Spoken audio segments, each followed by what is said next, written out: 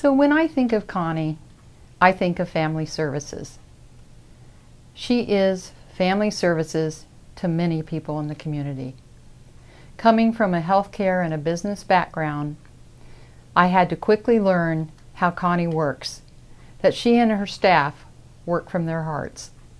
This is a wonderful thing until you have to make or you're faced with difficult decisions due to the lack of resources. Let's just say that we were not always on the same page. While Connie was out advocating for her clients, looking for new programs to help improve their lives, the board had some very hard decisions to make, such as cutting programs or decreasing staff hours. We always managed to figure it out together. Connie was willing to listen and worked with the board to educate them on the programs and prioritize the needs of those clients in order to maintain quality programs and viability of the organization.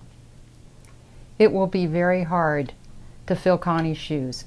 She has put so many long hours into family services.